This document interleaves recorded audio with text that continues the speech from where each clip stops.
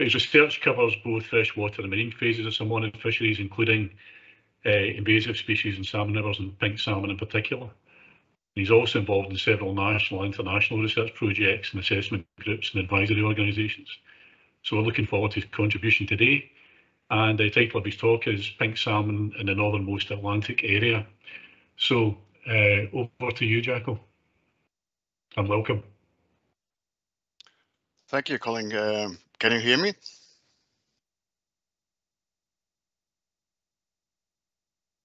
Can you hear me? Haven't got it. Yep. In presentation mode. You can see my presentation? Yeah, but it's not in presentation mode. I will turn that into the presentation. No? Okay. Yep, great. On you go. It's magic. Okay, great. So good afternoon, everybody, and greetings from the snowy, chilly northern Finland. It's something like minus 15 centigrade, so it's not that cold, but it's kind of a typical February day. I'm going to talk about pink salmon in the North Atlantic, and in particular in the northernmost areas of the North Atlantic around the Barents Sea area. And just for a very, very brief introduction, a few facts about pink salmon. That is quite a special species among the Pacific salmon species. It's the smallest, least fecund, showing the highest growth rates at sea. It's the most abundant, and probably most importantly, especially when we talk about its nature as an invasive species in the Atlantic area, is the very strict 2-year life cycle of the species, which means that they are the odd year and even year populations. I guess most of you know already, but pink salmon was first introduced from the Pacific area, from the Pacific Russian Far East to the Russian Kola Peninsula White Sea area in late 50s. They first came from the Sakhalin Islands a little bit further south, the red dot on the map, but they changed their donor stock in mid-80s to a more northerly source, to the Ola River stock in the Magadan area, and that was better adapting to the Kola White Sea areas. I guess the climate conditions were more similar between those two areas, and that's when the actual real natural reproduction started in the Atlantic area. The audio stock has been very successfully introduced. As we know, the even year population is weak. There are some also in the Atlantic area, but it's much less abundant compared to the audio stock. Russians have reported that they stopped all stocking in 2001. So thereafter, all the returns of pink salmon should be from natural production only.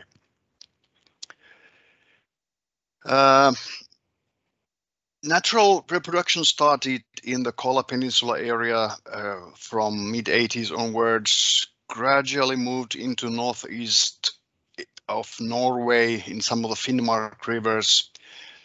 Fairly small spawning population, some self-sustaining maybe, but all of a sudden, 2017, a big expansion in abundance and distribution area in the Atlantic area, and first time recorded in some areas in the Northeast Atlantic. 2019 was fairly similar to 2017. I know that there are some areas further south where 2019 was not a real pink salmon year, like we heard from Alan's talk. But in the big picture, I guess, and especially in the north, those 2 years were fairly similar. There were some changes, some differences between regions, but it was still a big pink salmon year. And in 2021, overall, there was much more pink salmon compared to 2019 and 2017. And in the northernmost areas, there's been estimated like 10-fold increase between those between 2019 to 2021. The map on the right-hand side is from the Norwegian NINA Institute website. I have updated a little bit some of that. There are new records from 2021 from different parts of northeast Canada, east coast of Iceland, of Greenland, and yes, there is also a record in the Baltic Sea now. Last summer, there were some pink salmon caught in the Gulf of Finland on the Estonian coast, like is shown on the map. These are the few odd years from the information from the Norwegian catches. As you can see, for instance, the link between 2015 to 2017 does not make sense in a way that those 2017 fish returning to those rivers are not really returning. They can't be from those spawning populations that were in those rivers in 2015. So this is of course a question of homing and spreading from source. There's a small video or animation prepared by the NINA Institute in Norway that I'm going to show you. It shows the long-term development of the Norwegian pink salmon catches. As you can see, 70s, 90s, 80s, not very much. All of a sudden, 15, 17, 19, 21. Huge increase in pink salmon abundance and distribution over those few years. It's running again. Pay attention to the difference between the odd years and even years, also in the latest years, 17, 18, 19, 20, 21. So the odd year population is really the dominant one. A little bit closer look to the Barents Sea, White Sea area. And this is information from 2021, last year. Starting from the left, Norway in total, I think the current estimate is something like 150,000 pink salmon captured in rivers and in coastal fisheries. The Finnmark, the northernmost part of Norway alone, something like 70,000 plus pink salmon were removed from rivers in the big mass removal fisheries.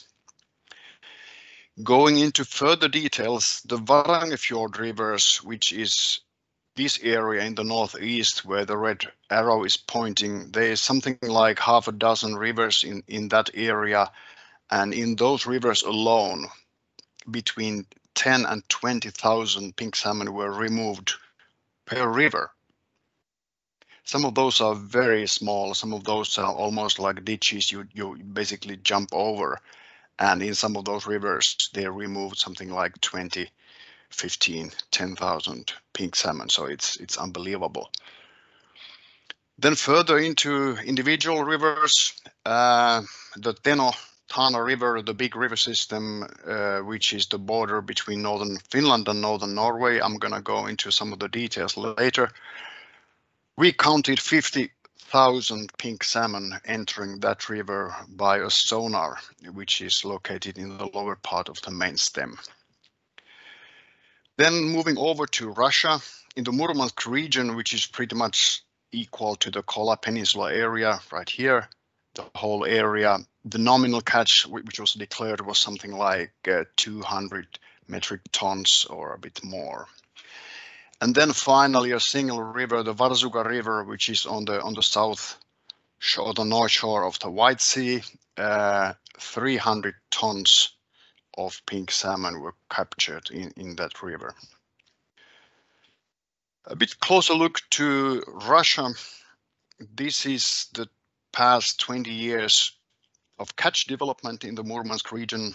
As you can see, it's in most years it's been around 100 metric tons of pink salmon. And then there was a steady increase in 13, 15, 17, 19, and then 21. That is a tentative figure, but it is close to 600 tons of pink salmon. It could be more.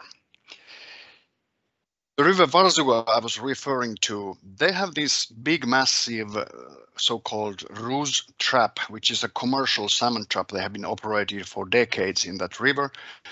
And nowadays it's commercial salmon fishing, not the cooperative anymore. So they have a commercial quota, and that's fairly strict for Atlantic salmon catches, which means that they were only able to catch 2 weeks in July. And during those 2 July weeks last year, they caught 300 tons of pink salmon, which means something like 200,000 individuals. And they were not able to operate the trap all the time, not every day, not 24 hours a day. So the estimate of the total run of pink salmon to that river is somewhere between 500,000 and 1 million pink salmon. I have seen some videos from some tributaries which are like swarming. It's like boiling of pink salmon entering some of the tributaries. That river is a fairly large river, but it's not huge. It's much smaller than, for instance, the river Teno that I'm going to talk about next. The Teno River is one of the northernmost salmon rivers, Atlantic salmon rivers in the world. Definitely the northernmost large Atlantic salmon river in the world. You can see the 70 northern latitude just across the midsection of the river right here. It's a remote area, fairly few people living in that area, forming the border between northern Norway and Finland. There are 3 languages in the area, so we have 3 different names for the river because of those languages. More than 16,000 square kilometer catchment, and the main stem headwater branches and tributaries included something like 1,200 kilometers accessible to northernmost Atlantic salmon. We have been able to identify 30, something like close to 30 genetically distinct Atlantic salmon populations in that system, in different tributaries and parts of the watershed. So it's an interesting system. That red dot in the middle, that is actually where our research station is. And this is the bank of the river. This side is Finland, that side is Norway, and that's where the research station is. That's where we operate all the monitoring and research programs in the area.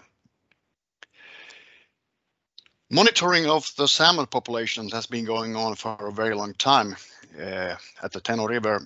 We started collecting systematic catch statistics and catch samples since early 70s. We have permanent electrofishing sites in different parts of the system since late 70s. We have video monitoring of ascending salmon in a couple of tributaries since early 2000s.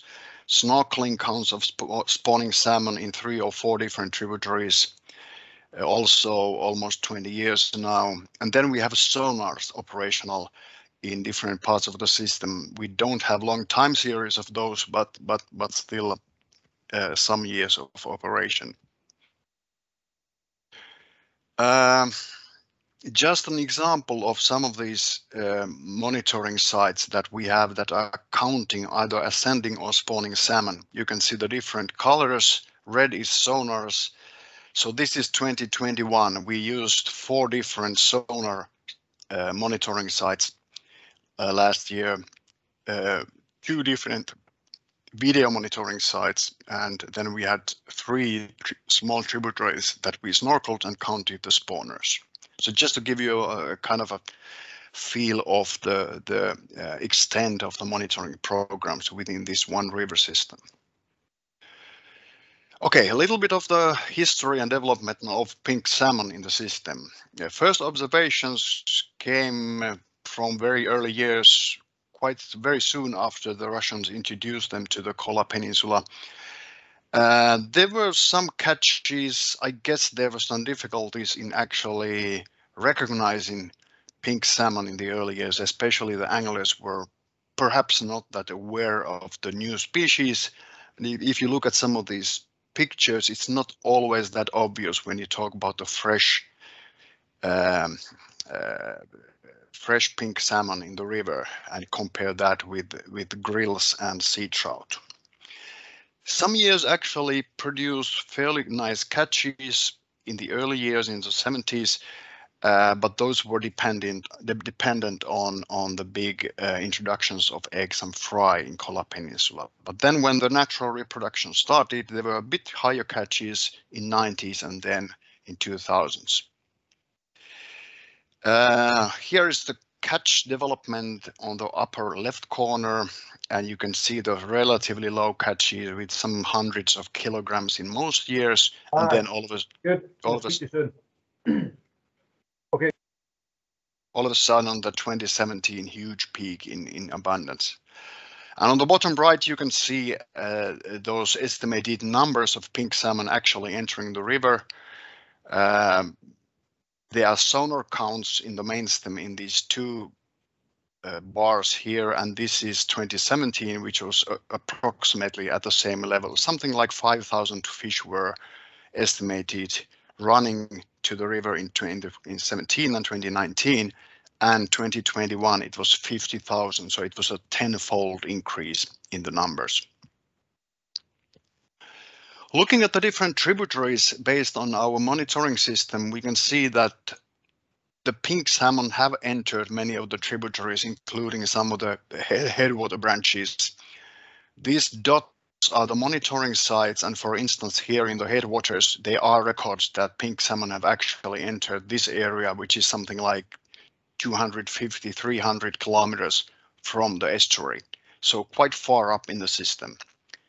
But you can also see that some of the smaller tributaries, which are monitored quite intensively, we still don't see pink salmon. So they are not entering every single tributary. They are differences, and they seem to be preferring a bit larger ones, at least for now. We have carried out some other studies on pink salmon quite recently. There is eDNA, obviously, that we have done in collaboration with our Norwegian colleagues.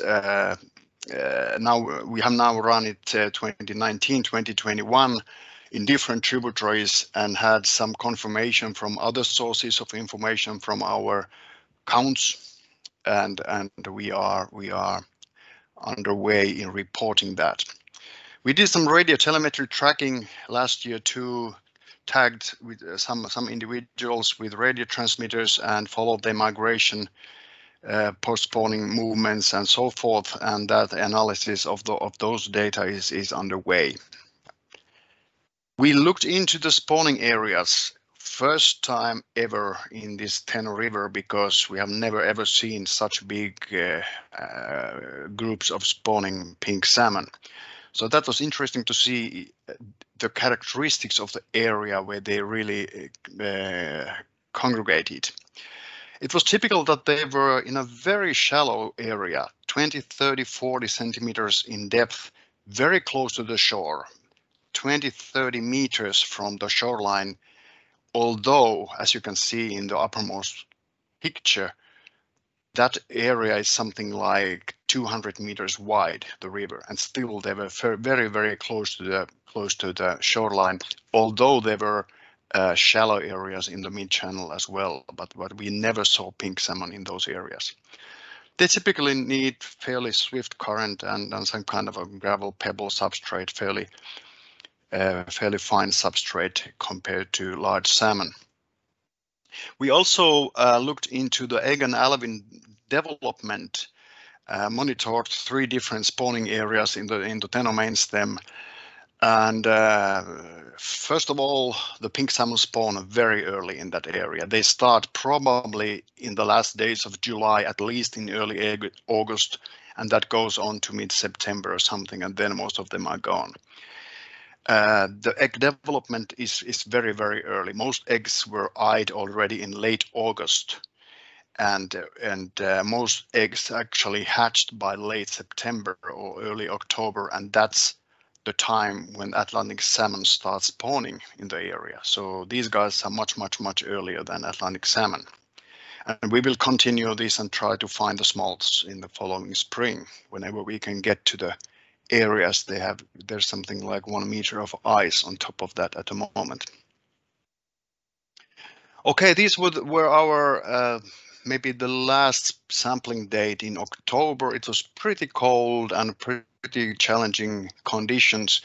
As you can see, the alevins have already been growing if you look at this picture from September, the bottom right picture, and then this one in late October, the yolk sac is smaller. There's more pigment coloration in the alevins, so there is development. And my question is that what is going to happen to these guys? Are they going to emerge before the actual ice formation, or are they going to spend a very long winter in the gravel until April or May or something? So I don't know. We are going to continue whenever we can. We have access to that area or those areas, the different areas. Few words about the interactions between Atlantic salmon and pink salmon from what we have understood and learned from our experience. I'm talking about Atlantic salmon now, but of course the same goes for sea trout or maybe some other species, but I'm focusing on Atlantic salmon here. There are some differences between the species which are probably helping Atlantic salmon, so to speak. Pink salmon is spawning earlier, as I said, and as everybody, I guess, knows. And thanks God, it's not the other way around. Juvenile pink salmon migrate to the sea very soon after emergence in the spring, so they don't hang around in the river and compete with Atlantic salmon, at least not for a long time. There's this little question mark and but here. There is this long history of pink salmon, Atlantic salmon being in the same rivers in the Russian Kola Peninsula, and it seems like there is no direct evidence of Atlantic salmon population collapsing because of the increase of pink salmon population. Perhaps a question mark again. There are less known factors. That's the parasites, pathogens, the potential juvenile competition early in the spring, competition for space in the pre-spawning areas, there are the nutrient-launched river systems, the bacteria concentrations coming from the big masses of carcasses. And one thing to be remembered is the scale. I'm talking about the Teno River, which is a very big river. But what about the small river? Say 500 or 1,000 Atlantic salmon spawning population, and maybe 10,000 pink salmon entering those rivers. And that's the very reality in parts of Norwegian coast or the Kola Peninsula, or maybe in the future further south. Alan said that the female pink salmon are cryptic, and that's true in coloration, and the males are vicious. They have these teeth and they look very fierce, but our experience from following the spawning behavior is that actually the females are the vicious ones. Those are the active ones, and I have a little video here, hope it works. Look at the females. The male is here and the female, bang. She obviously didn't like our GoPro camera at all. And finally, actually, she lost her teeth by banging the teeth towards the camera like this. And look at the males. They are just shy and in the background. So these guys are very, very aggressive. And just think about the small river holding pool with some Atlantic salmon and individuals like this entering the area in big numbers. Okay, then something about the removal activities. In Norway, they have removed lots of pink salmon in some rivers in 17, 19, 21. We are going to hear about this from Turat Lemu, who's the next speaker, so I don't use too much time on this, but as you can see, there has been massive removals of pink salmon in some of the northern Norwegian rivers. And there is lots of interest and lots of demands being in the Teno River Valley as well, both in Finland and Norway, but there's been no real action so far. It's still open. What should we do about this? And the Teno is very large compared to the rivers where these mass removals have been taking place. So how is this going to work in practice? What are the options? The question is the goal. How do you define the quantitative goal for such removals? How much effort do you put in? And the big question is the Atlantic salmon. How do you avoid causing extra mortality to Atlantic salmon when really doing, like, putting in a big effort to remove the pink salmon? There are plans going on developing fishing gear for removals on the Finnish side, and discussions about the goals underway. So let's see what is going to happen next year. Just a couple of words about the kind of big picture. They are the two big superpowers of pink salmon in the north. One is Norway, with their 400 plus salmon rivers, and many of them invaded now by pink salmon, and of course Russia, which is the source, which is the original place of introduction of pink salmon in the Atlantic area. Those are the two main players in the north, at least for now.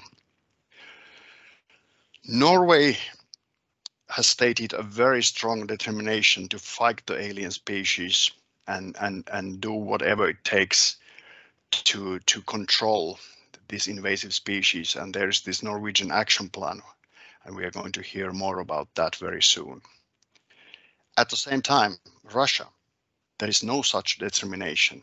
They have no plans to actually restrict the pink salmon distribution or abundance or numbers or anything. They're much more interested in harvesting the species in different ways.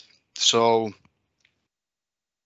how is this going to affect the rest of the Northeast Atlantic when these two big sources of pink salmon at the moment they have so different strategies?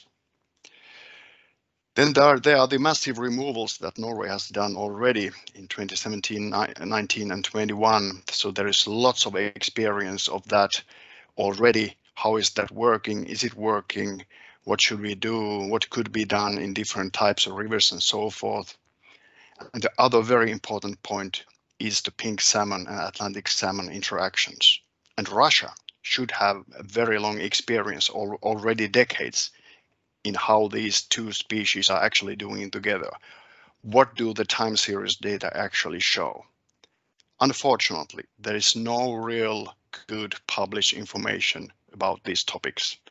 Not about the effects of these removals, not about the actual coexistence of Atlantic salmon and pink salmon. And I think this is a problem. Just looking into some concluding words, we have seen this rapid increase in the North Atlantic. In the North, it's been a tenfold increase between 2019 and 21. And then the question is that, what are we going to see next year? Is it going to be another tenfold increase? Is it going to be a boom and a bust? Is it going to crash? And of course, the years to come. What about the management? What kind of measures should we introduce? How big, massive removals are going to be put in place? What are the effects of such removals? What are the impacts on Atlantic salmon and other species in the other original species in the river? And I'm emphasizing that we need much better exchange of experience, information, data between areas, between countries, and we need large-scale joint research programs. I'm not alone here. There's a list of my dear colleagues from Finland, Norway, and Russia who have helped me pulling this data together. So thank you, and thank you for your interest.